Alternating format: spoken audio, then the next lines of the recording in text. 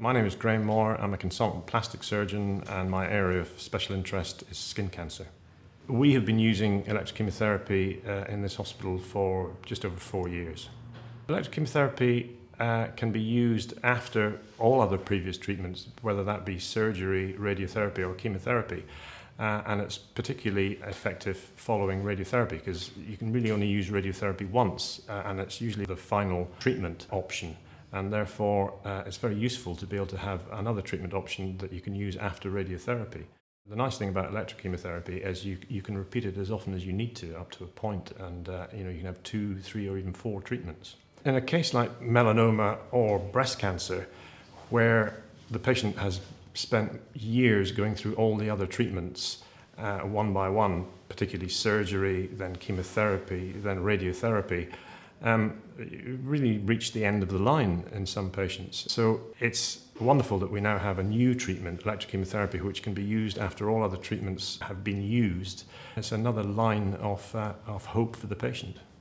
More than half of it currently is in melanoma, because we have a lot of patients who've reached the end stage of all other treatments and they have quite nasty wounds which need palliation.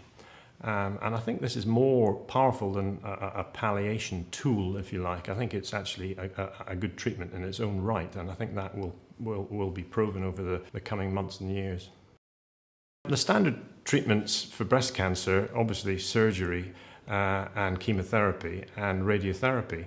Electrochemotherapy in the first instance, I think, will be used for patients where other treatments have been exhausted, traditional treatments have been exhausted, and then electrochemotherapy is the only available alternative. Patients on the whole are very appreciative of the fact that the treatment has worked.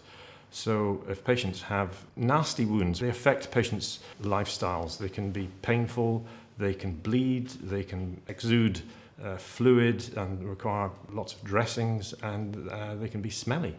And ECT is highly effective at reducing all of those symptoms, if you like. As we get more experience with this treatment and as the evidence increases, we're using it more and more. Certainly it's very valuable in end-stage melanoma, where all other treatments have been used. You can control really nasty, unpleasant tumours and in some cases completely obliterate them. The future for electrochemotherapy is going to be quite exciting because I think it's going to be used in more and more surgical specialties such as breast, gynecology, head and neck, as well as treating skin cancer.